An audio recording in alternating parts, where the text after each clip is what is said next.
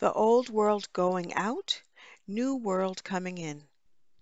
This discussion is of the higher wisdom and on the divine side of what we should be studying night and day on Allah's divine creation to become the scientists and leaders of righteousness as we once were. But the hold of the old tainted world of Satan is still upon us, and we are in a daily life and death struggle to overcome envy, jealousy, and hypocrisy, and the plots of the wicked in this our jihad and battle over the forces of evil to make truth triumphant over falsehood in the end. We are in the throes of labor, and our delivery is near with the promise of salvation.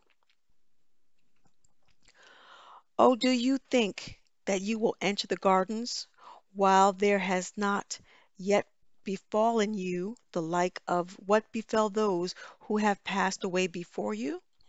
Distress and affliction befell them, and they were shaken violently, so that the messenger and those who believed with him said, when will the help of Allah come?